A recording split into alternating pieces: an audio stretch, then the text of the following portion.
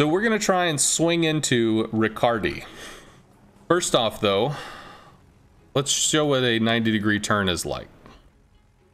So if I start the attack and I just hold down on the left click or on the right mouse button, we see this is kind of a lazy turn, but it's an effective one. We can keep turning for a bit.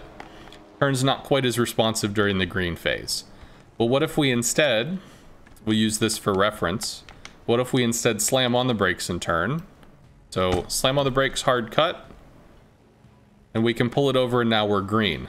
Now we have our line. That's roughly the 90-degree cut. That's what I call the hard cut.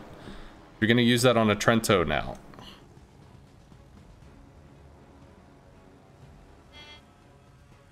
Typically when making an attack run, don't be afraid to use an engine boost.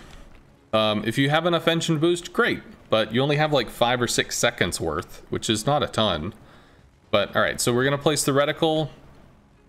We can see where the ship is. Let's say he's turning out or something, so we've cut over to the left. Now we're gonna hard cut in. We're gonna find our line. We're gonna accelerate in, and if he was going forward, then we might meet him over here to be able to catch that line. So once again, we'll wait for the boost, or we could use our boost consumable. We'll pretend actually that this Trento is running out. So Trento's running away, he's trying to turn, he's trying to turn, he's trying to turn, we're outrunning him, and we slam on the brakes, we hard cut over, we accelerate in as he's continuing to move forward, and take the shot. Stuff of that nature. So you're gonna land every Citadel, you're gonna land every rocket, you're gonna do everything all times? No, it's not about that. But if the cruiser's just able to turn and you never get Citadels, ha ha, well then you're gonna be neutered as a German CV. You have to try to find the lines, have to try to find the angles to be able to do the thing. That's on you as a player to overcome the counterplay that a cruiser has.